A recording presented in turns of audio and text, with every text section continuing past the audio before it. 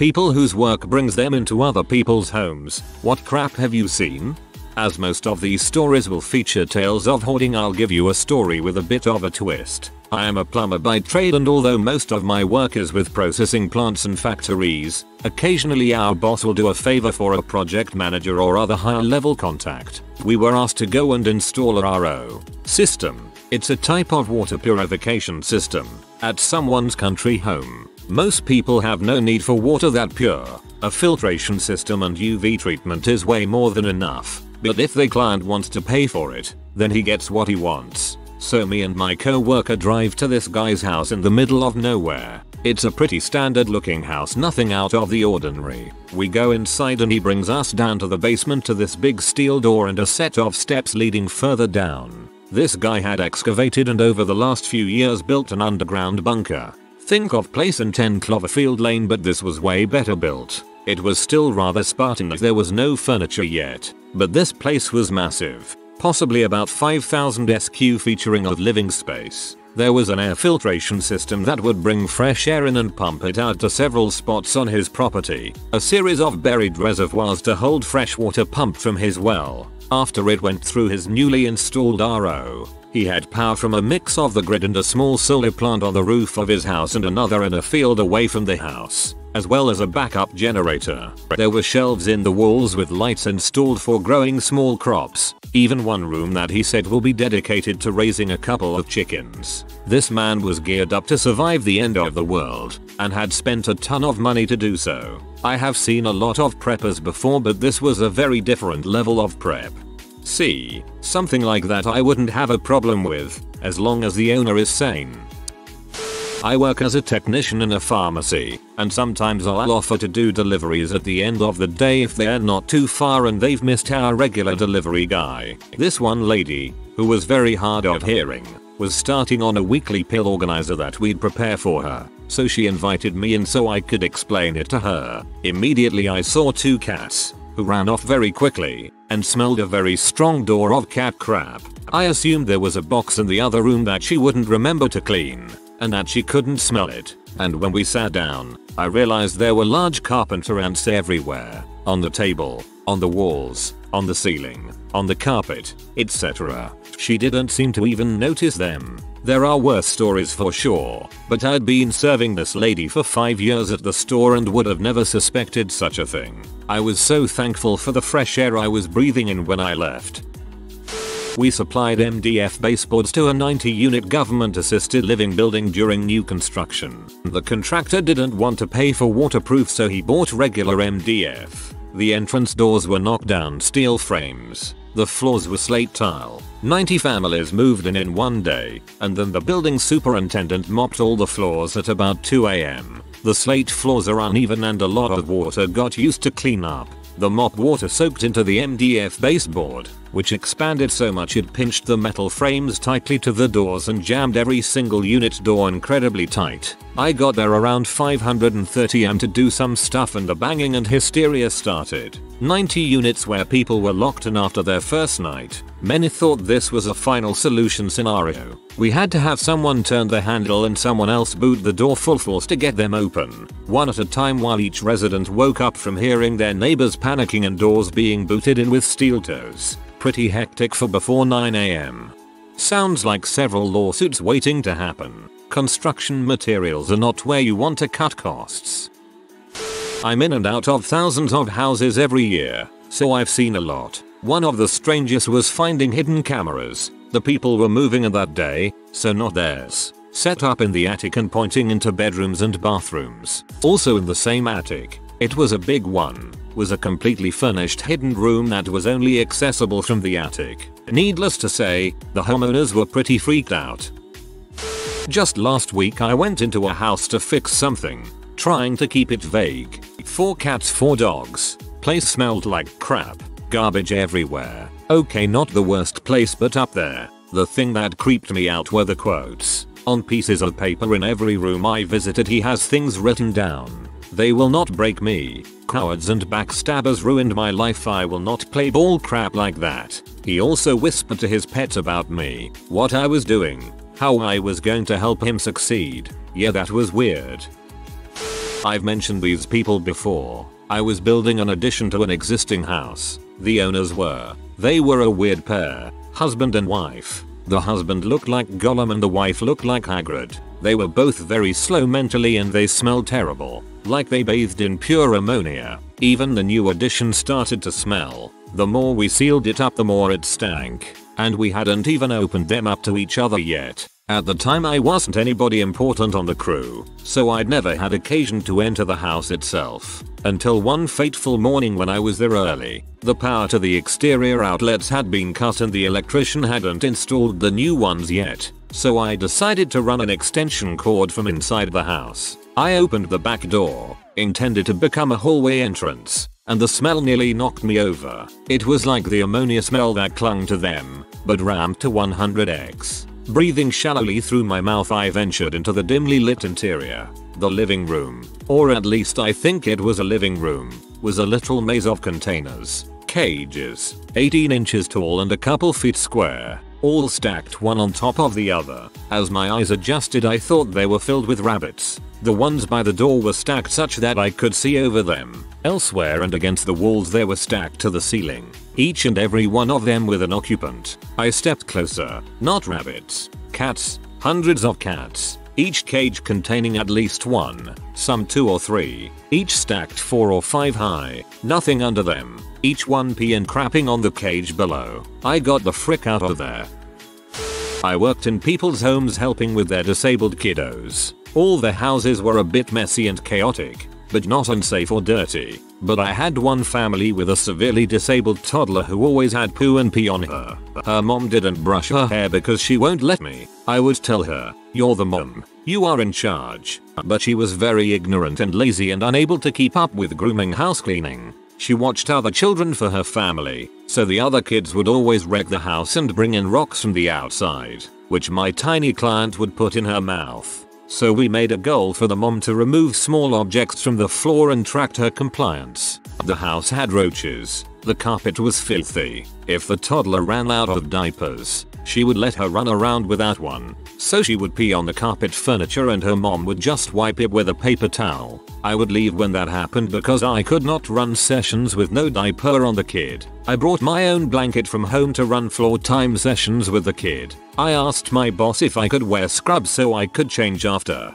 but she said no. I asked to be switched to another case and my director said that working in utter filth was part of the job. Once, the toddler grabbed my head and was giggling. I was used to her and didn't think anything of it. But the rest of the day, I kept smelling poo. By the end of the day, I realized the smell was coming from me. I took my hair down and the smell intensified. I took a hot shower and washed my hair. The next evening, I was stricken with E. coli and had to go to the hospital. I had to miss a few days of work because I was so ill. My company fired me for taking too many sick days, which is bulls because I had reported how gross the house was and I spent so much time in preschools. It makes you sick a lot. And we were forbidden to come to work if we were contagious to avoid infecting other clients. They tried to block my unemployment, so I appealed and explained how I had reported the problem and received no support. I included a quote from my director in which he said I should find another job if I couldn't handle sitting in pee and cockroaches every day. I won my appeal. We did report them to CPS, not for the mess, but for a possible molestation incident with the creepy dad and his niece. When I left, the mom was pregnant again. I've seen some crap in my day, but that house stuck with me and I still worry about those kids. This is awful. I'm so sorry to read this. Hope things are better for you now. Worked as an apprentice to a private contractor for a year before going back to school. The worst was when we working in a woman's home, getting it ready to be sold. We were painting her son's room, and we had to move the furniture to the middle of the room to cover it with a tarp to avoid messes. As we moved the bed, we found the kid's H stash, complete with dirty needles in an open cardboard box. Kid was about 16. We didn't say anything to anyone, just slid the box under the moved bed and went to work. We were pretty glad to be out of that place ASAP though. Along with the kid, his single mother definitely seemed to be tweaking at points, and looking back on it I suspect she was an addict as well. On the other hand, The best job we had was a 6-month job that started as a front entryway reno for a woman who recently lost her husband. When we started, she kept to herself and spent most of the days in her room. She had some medical issues that prevented her from working and was clearly very depressed. The entryway renovation became a living room, and then kitchen, and then basement, and eventually a whole home renovation inside and out. The woman kept finding new things she wanted done. In the process of all of this, she started to heal, and by the end of the job she was always out in the living room or kitchen, chatting away with us and feeding us and taking care of us. The last day of work was only a 2-hour cleanup, after which she took us out to lunch to thank us for the renovation and, more importantly, helping her overcome the depression that she was dealing with. I love that lady. TLDR. Addicts and nice old ladies. Nice to have a happy ending in here. I used to work on foreclosed homes as an inspector of sorts. I remember we went to one foreclosed house where all the windows were painted black. Inside were these massive wooden stands with fluorescent lights and nothing else. I don't even think any of the appliances were left. The thing that gets me to this day though about this house was that the people growing weed there thought painting the windows black would be a good idea, because that's not suspicious at all. If only there were a way to keep people from looking in through my windows. Some kind of covering, perhaps, a piece of fabric, or something. No, that would draw too much attention. Paint is the only way that makes sense.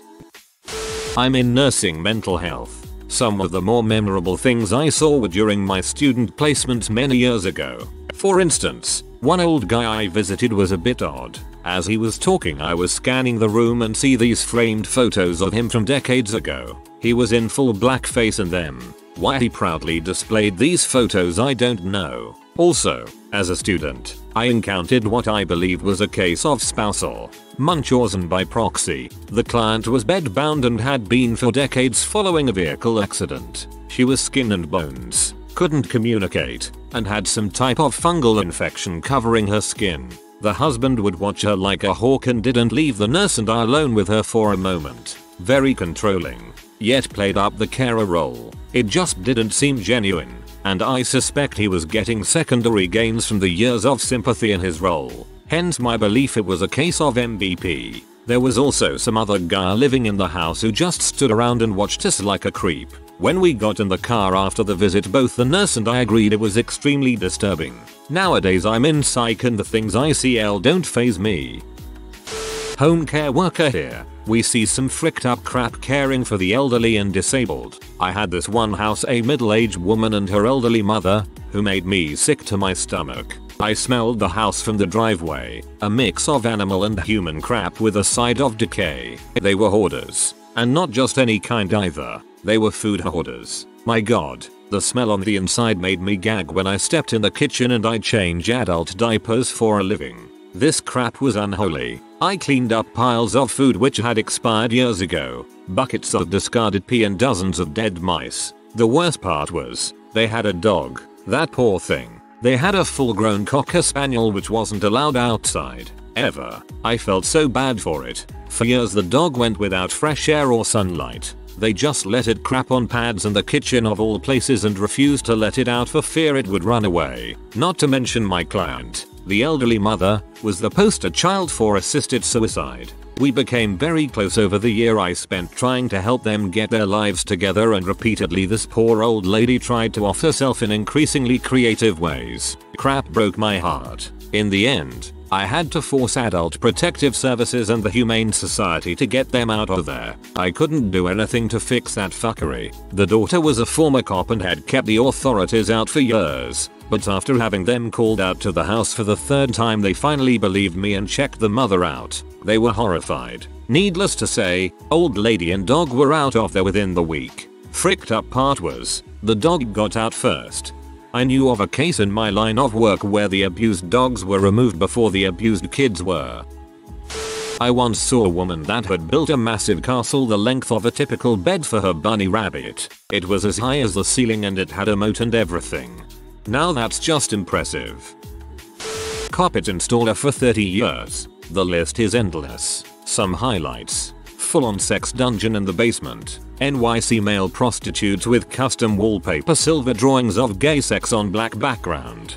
Did several buildings for a developer. Later saw him on front page of paper getting arrested for kidnapping extortion. He was Russian mafia. Have showed up to find piles. Not one pile. Piles of dog crap all over the house. A secret computer lab in a bazillion-dollar home behind a bookcase. Down a long concrete hallway and a giant steel door. Had the power company running an underground line outside the home I was working in.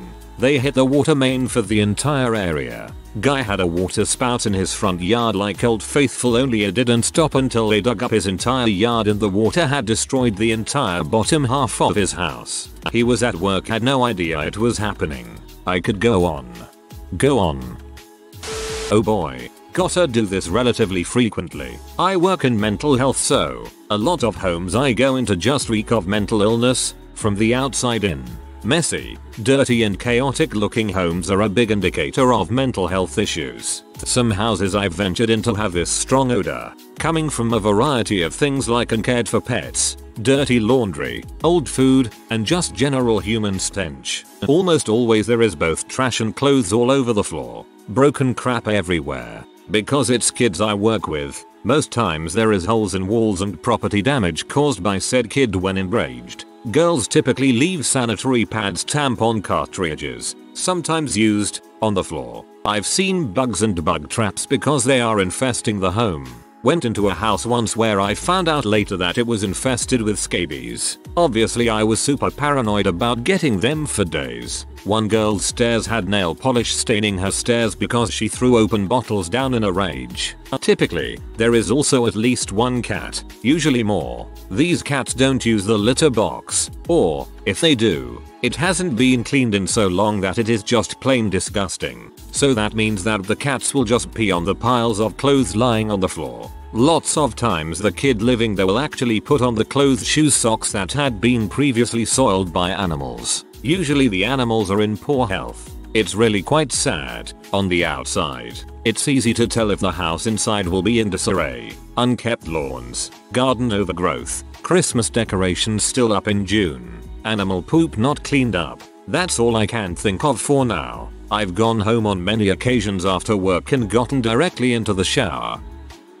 I don't typically go into other people's houses. I'm a mechanic who does house calls, which occasionally brings me inside to wash my hands or use the bathroom. The best one was when I was doing a job for a man who broke down at his girlfriend's house. After the job was done I asked to go inside to wash my hands and he says it's fine. I'm washing my hands at the sink and suddenly this naked black woman comes out of a room and gives me a confused look. Her. Who are you? What are you doing in my house? Me. I'm the mechanic. Her. You can't be the mechanic. You're a woman. Person I worked on the vehicle for. Must be cheating on me. With a white girl at that. What has this world come to? Me. Well, to be fair, I'm not white. I'm mixed. And, I assure you, I am indeed the mechanic. Her. No, women cannot be mechanics. And I don't care what you are. Begins to cry. So, the strangest thing I've ever seen on a house call was an overly paranoid, mildly sexist, naked black woman. I tried to calm her down, but it didn't work. Apparently the guy got dumped that night and it was all my fault. I now ask for a hose to wash my hands. I've never heard of a mechanic that does house calls. My world just got bigger. LOL. I work as an appliance repair tech. Good God, have I seen some crap. Hoarders are always the worst. I can walk into a person's house and tell you, just based on smell, if they have dogs, cats, rats, bugs, birds, or something dead. I've called CPS on 2 people and animal control on 1. Animal hoarders are always the worst. I've been to one where there were at least 70 cats/30 dogs. There was crap everywhere. There were even dead cats in the panty cabinets. Another animal hoarder had a small child old enough to crawl. He was covered in animal crap and the mom acted like it was nothing. I've walked out of the bug infested ones. Frick you if you think I'm setting my tool bag down and bringing roaches to my work truck house. I had an elderly lady crap herself in front of me before and act like nothing happened. Maybe I should do an AMA. I've seen a lot. I clean houses. One client has us clean once a week. If it lands on the floor, it stays there until we clean it up. Her youngest child is still in diapers. There are usually dirty diapers around the house completely filled of pee. Her bed sheets always have crumbs from her kids eating in her bed. There have been crap stains on her sheets and duvet cover. They have 5 trash cans in their kitchen so they don't have to worry about taking the trash out. Her kids play with toothpaste and toothbrushes so we find globs of toothpaste all over the house. My boss has once gone to make the bed, pulled the sheets back and found a huge pink dildo and the mirror-sided nightstand was covered in lube. I'm a probation officer, so I have to inspect people's homes and sometimes search them. First off, countless dildos, vibrators, butt plugs, pee, which apparently still comes in magazines, savages, drugs, lots of drugs, guns, more cash than I've ever seen in my life. Earlier this week I pulled a shoebox out from under a bed and it was completely full of stacks of cash. Lots of homes in the more poor areas have major roach infestations, which is pretty gross. Some of the circumstances that people live in make me understand why they would want to commit crimes to make money, not that it makes it okay. 2 of the worst strangest things that come to mind. 1. A fishing bucket with a cast net inside of it, filled with water. I accidentally stuck my hand in the water when I grabbed the net as you couldn't see the water. I found out later that the reason a bucket of water was in his room was because of his water-based penis pump. 2. Pictures of a girl covered in blood in sexy poses. Turns out they were really into periods and she covered herself in the blood while they were having sex and took pictures. Kind of bizarre to see until realizing where the blood came from. Working in financial services here with insurance and investments, well, I've seen a whole slew of different crap between new old clients. Probably the most interesting aspects of the job is seeing people who make really good money for themselves but live well within, and sometimes below, their means. One particular case was a young guy in his early 30s who had accumulated quite a bit of wealth, was making upwards of $85k a year plus bonuses and was living in a rather run-down apartment in a bad side of town. Roaches, leaky ceiling, the works. Who wasn't looking to upgrade his living situation. Ended up being one of my favorite clients. Super nice guy, level head, we play golf on the weekends sometimes still. That dude sounds cool. My dad used to install dishes for Dish Network. He was at a client's house and ended up getting scraped up by a taxidermied bear. Also, someone had alligators, which is notable because we live in Minnesota. Not me personally, but I've worked with a nurse who does home visits. One of her patients had a very well-trained duck. It would greet people at the door and was even potty trained. I now really want a pet duck. Sounds cool until he is constantly trying to sell you insurance. Former door-to-door salesman checking in. Sold subscriptions for TV and internet. Once tried to sell to a lady, Reed, probably serial killer, whose house was filled with literally thousands of porcelain dolls of all shapes, sizes, styles, and degrees of scariness. She had everything from pristine dolls that looked like they'd never been touched to Annabelle tier filthy monstrosities that honest to God looked straight out of a horror movie, and these dolls were everywhere. Also her floors and, what I could see of the walls were painted red. Super creepy. 10/10, would almost get murdered again. What crap. I've been in a flat where the toilet had stopped working, so the people living there had been crapping in the bath. No attempt to hide it or get rid of it. Actually vomited from the smell.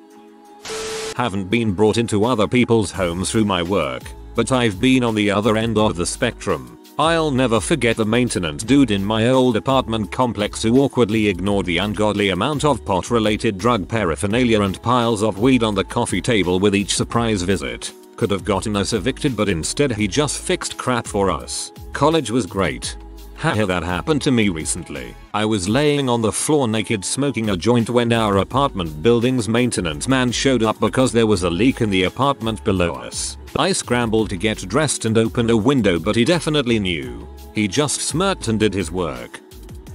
About a decade ago I was working a side job cleaning chimneys. Part of the job was vacuuming out the soot we freed up the flue. I was led into the basement by an elderly woman and there was an entire bedroom set down there covered in plastic. It was her son, she told me. It's waiting for him when he gets back from the war. Given the amount of dust on the plastic, coupled by her age, I think she meant Vietnam. She kept trying to give me beef stew. I said we were busy, but if she can spare any to go I'd appreciate it. I didn't eat it, but felt like I had to take it after that. Feels bad, man. I got a gag gift for Christmas of a massive painting of Kramer from Seinfeld. It's ridiculous, yet we decided to hang it up anyway. I had forgotten about it until an electrician came over to fix something and saw the painting. He laughed so hard he had to excuse himself and go outside for a few minutes to compose himself. I know what painting you're talking about. It is funny.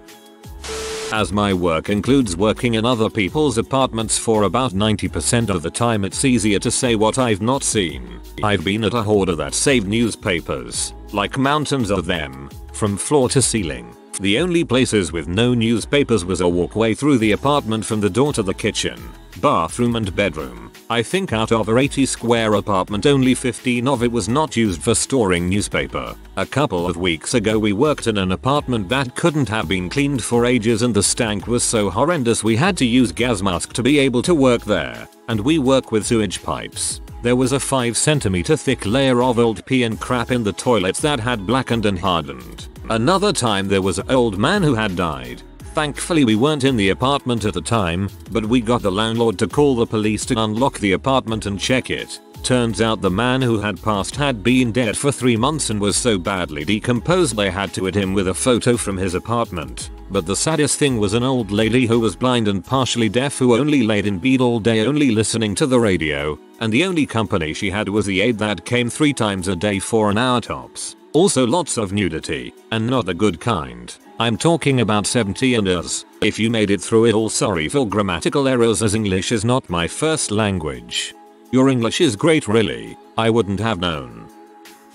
Provided legal services to very poor, rural individuals. Saw a level of absolute poverty a minority of people know exists. Plywood outer walls, curtains, blankets for doors, broken windows boarded up, medical conditions with minimal treatment, like respiratory illnesses, strokes, injured limbs, etc., which resulted in complete disability. That disability would snowball into a totally disheveled and filthy living space. Pet droppings, trash, essentially a hoarder's style of living without the actual hoarding part.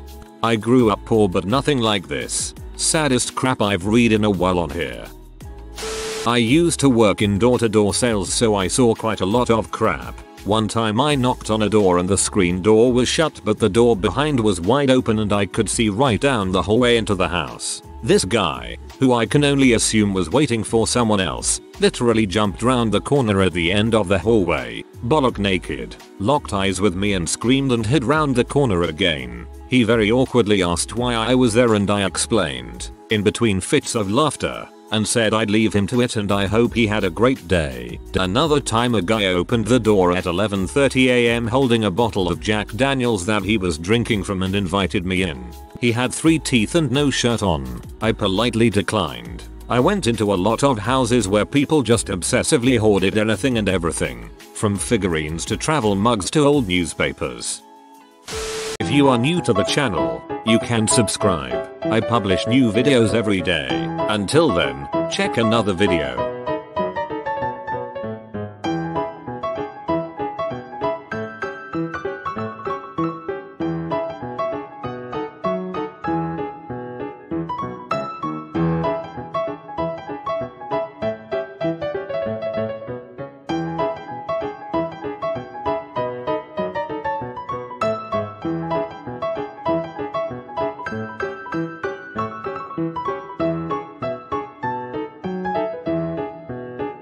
Bye for now.